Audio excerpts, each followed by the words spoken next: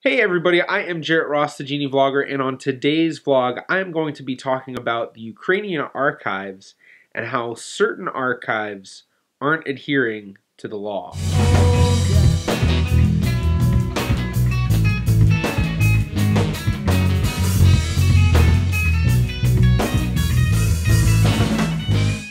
Now, in my last video, I spoke in depth about my research in Kiev, and I mentioned a project being done by Alex Krakovsky where he was digitizing records in the Ukraine. Hi guys, my name is Alex and I'm a genealogy researcher from Kiev, Ukraine. Now, the work Alex is doing is immensely important because the Ukrainian archives are one of the hardest to access. As Alex explained to me, the Ukrainian archives were closed to the public for hundreds of years. And anyone who's ever done any Ukrainian genealogy research will have noticed that there's not a lot online. For one, the Ukrainian government has nothing where they're publishing any archives online. And while there have been a couple of different projects to digitize these records, they've only gotten to a small fraction of all of them. Some of the programs that have gone to digitize the records include the USHMM. Family Search had a project with the Ukrainian government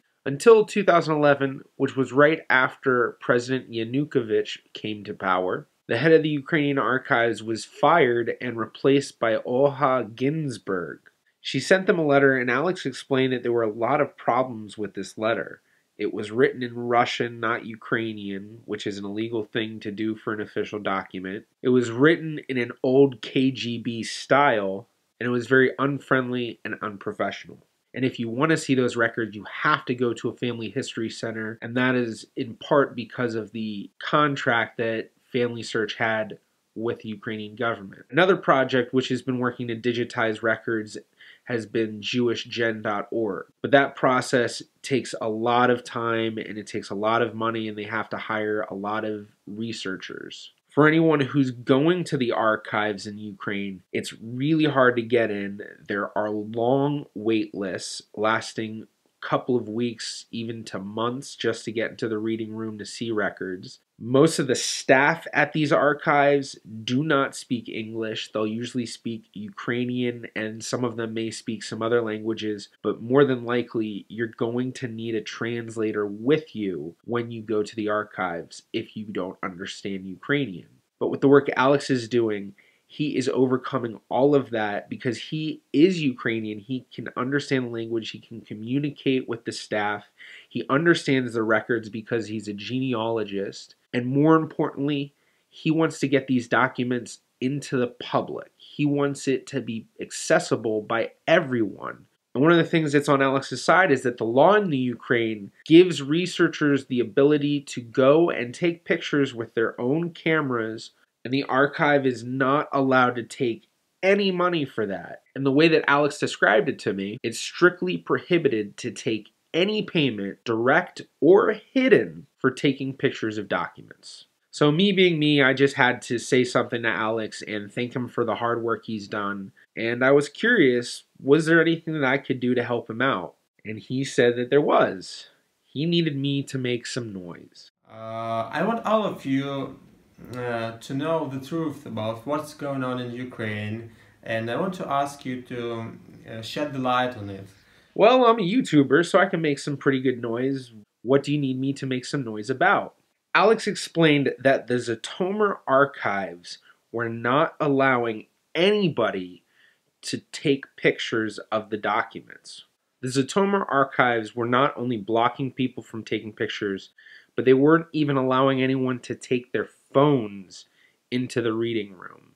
And even more than that, the people who were running the archives were Mafia. And of course, with Alex wanting to access these archives and photograph them, digitize them for the world to be able to use them, he fought with these archives to get that access. And he has the law on his side. But we can't do that with that level of corruption. So Alex is taking them to court. The first hearing will be held on February 13, 2018. But he explained that he needs me to make noise and he wants the word to be spread because these criminals running the archives have the support of local police, of local courts, and the local administration. So in Alex's work, Zhytomyr has become a black spot because he hasn't been able to do anything because everything is so corrupt in the Zhytomyr region. And because of his fighting with the archives actually released an official statement that they were videotaping anyone in the archives and that people who were trying to copy the documents were hooligans provoking archive workers and were illegally taping documents. But if you remember, the law says that they are allowed to take pictures of these documents. So what they're doing isn't illegal. Now, Alex has started a video series of his own, and I'll be linking that down below. So you can go and see his channel and hear directly from him his story of what he's doing. And if you're wondering how you can help Alex, what actually you can do to help us? Just share this video. Share it and tell the truth to your friends and everybody in the world. If that all of us together with little help from our friends we will win and we will make Ukraine and Ukrainian archives really European and really open to the world. So thank you for watching this video and thank you for sharing. We will keep you posted. Peace and love. Please be sure to give a like to this video and share it around. You can click right about here if you'd like to subscribe. Be sure to go to Alex's channel and subscribe to him as well. You can follow me on Facebook, Twitter, or Instagram at GeneaVlogger. I'm the GeneaVlogger. I'm out.